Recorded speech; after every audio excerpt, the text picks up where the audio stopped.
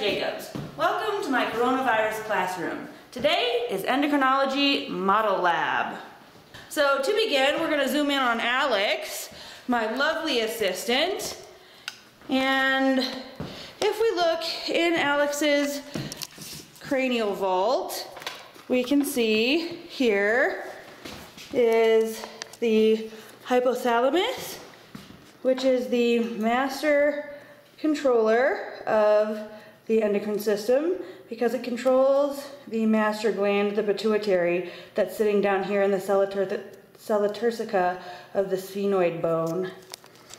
Okay, so what else can we see? At the back of the epithalamus is the pineal gland, which you can see right here.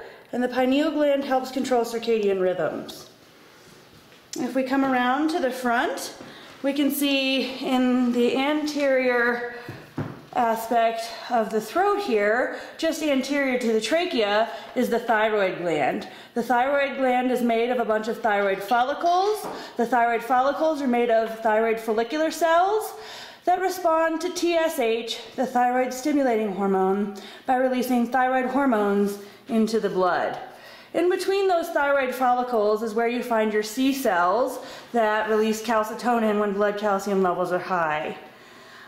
This model is lacking a thymus. We have another model I'll look at in a minute that has a thymus.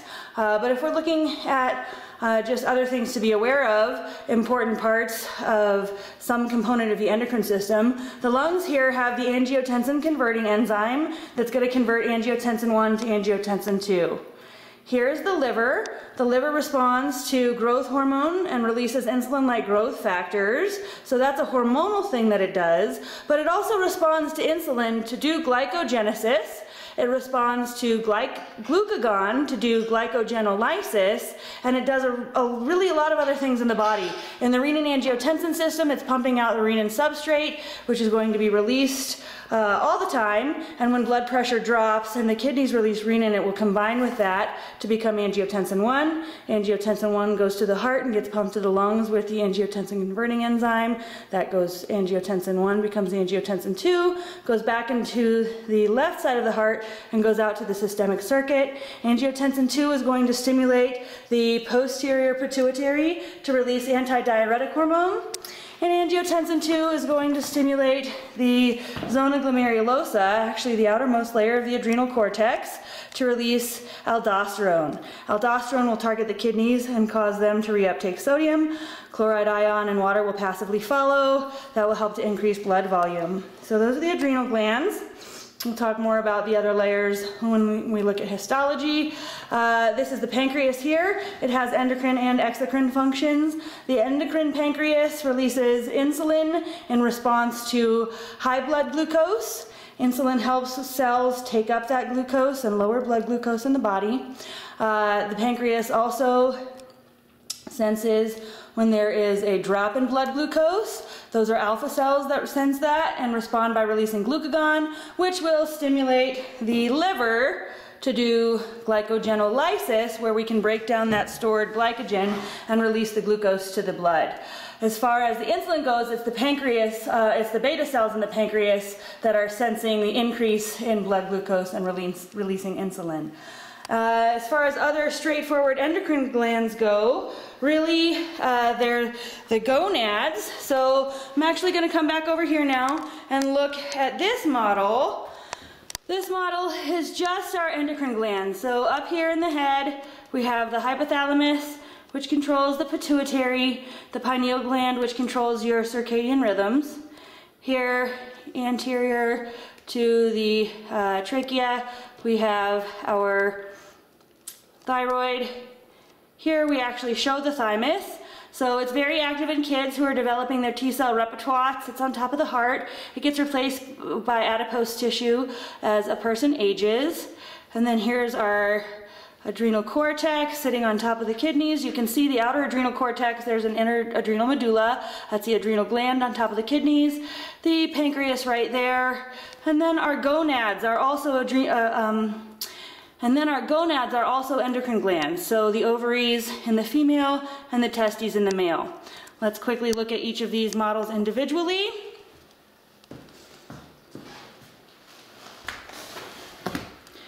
So here is a model of the larynx, and you can see the thyroid kind of sits at the inferior aspect of the larynx and the superior aspect of the trachea, and it's kind of textured this way because each of those things is a thyroid follicle made of those follicular cells.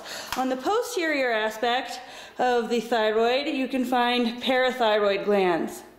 So that's that for the thyroid. We don't have a good model of the thymus, but for our adrenal glands, they sit on top of the kidneys. That's the outer cortex, glandular cortex, and deep to the cortex is an inner medulla that responds directly to sympathetic nervous system stimulation. Here is the liver, which is going to be able to do a bunch of things. Hormonally, it responds to growth hormone to release insulin-like growth factors. Insulin-like growth factors cause the growth of cartilage and bone and muscle. They do all the extraskeletal things and all of the growth parts of growth hormone. Growth hormone on its own is causing changes in glucose availability, but we talked about that in lecture. This model right here, that is the pancreas. The beta cells sense an increase in blood glucose and release insulin. The alpha cells sense a drop in blood glucose and release glucagon. And then our last endocrine glands are the gonads. So this is Dick and this is Jane, and Dick has testes here that are going to respond to our gonadotropic hormones. FSH will stimulate sperm production. LH will stimulate testosterone production. And here in Jane, we have our ovaries. FSH is going to stimulate the development of the follicle and nurturing of the oocyte, and LH is going to stimulate the production of androgens that get converted to estrogens so that estrogen levels go up. The target for LH are these cells called thecal cells. The target in the ovaries for FSH are granulosa cells.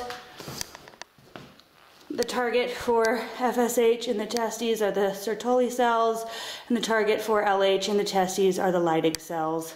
So that wraps up our kind of discussion of endocrine models.